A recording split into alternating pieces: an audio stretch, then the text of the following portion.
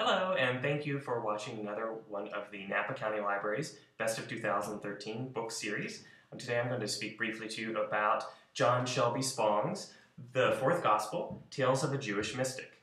I just read this book in the last week. I don't know how it had fallen through the cracks for me, but it was a wonderful read and very enlightening. John Shelby Spong was an Episcopal bishop in Newark for about 20 years. He's written over two dozen books, and he also writes a weekly column. And he views the biblical texts as parables, not to be taken literally, and especially the case in this book, the fourth Gospel of John.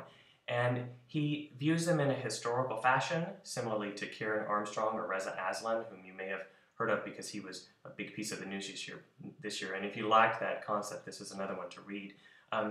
He allows you to understand the text too if you don't have a lot of background in theology. So you don't have to come with a lot of knowledge to really appreciate what it is that he's trying to do.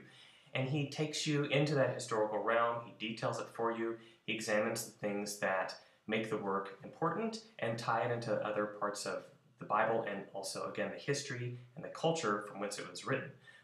One little brief example is the character that comes in and is mentioned by name, Judas Iscariot, and it's sort of that's a major figure in the book, and one of the pieces of it is that the last name Iscariot people think may have come from the word Sicarius, meaning political assassin.